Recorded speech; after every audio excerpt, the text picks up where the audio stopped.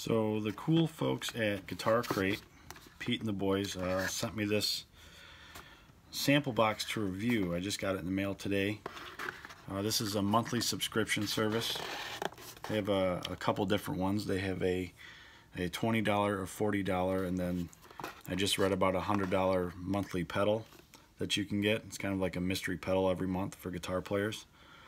This particular box is the $20 sample box. So let's open it up.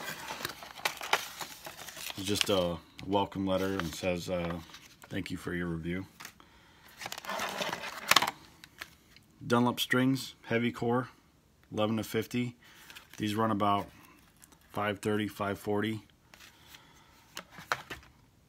This is a guitar triller. I had to actually look this up. I had no idea what the hell it was. It's kind of a percussive pick. I guess you can get like delay and tapping sounds out of it. These run for like 15 bucks.